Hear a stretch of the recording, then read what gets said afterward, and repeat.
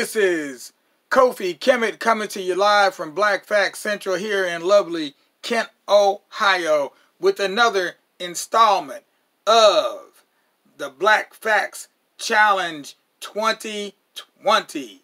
That's right, we're going to give you another clue so you all know what to do. Go to that Blakfacts website, check out the blog on the Blakfacts Challenge, click the link. When you get to the link, go directly, without fail, to the quiz. Answer the questions. Get 24 questions right, and you'll be uptight. Because that will put you in the 80% or above category, which means that your name will be added to the drawing for cash prizes and some of these trading cards, which are worth more than money and better than having some honey, because they won't mess with your teeth. At least that's my belief. So what you need to do is go ahead and get a clue. We're giving you a number of clues right here on the Blakfacts channel. We're doing this in installments. So check them all out. If you missed one, you can always go back and check it out again later. They'll be here in the playlist in the Blakfacts channel.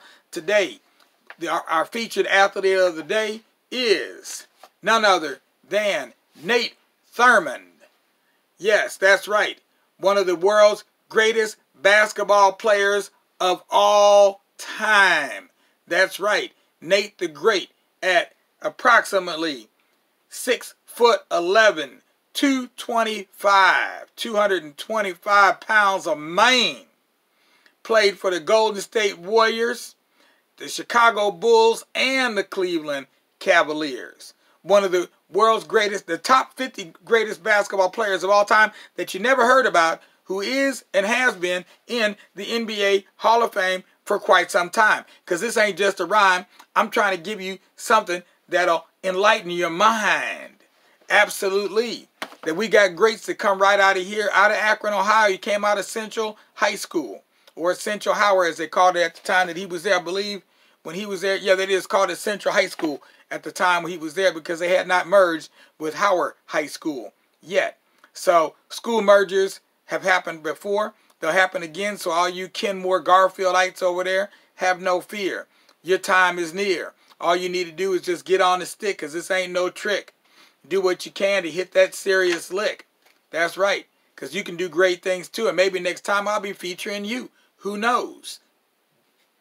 So, in the meanwhile, we've answered the question of what great NBA star from Akron, Ohio had a barbecue joint, Nate's Barbecue, in San Francisco, California.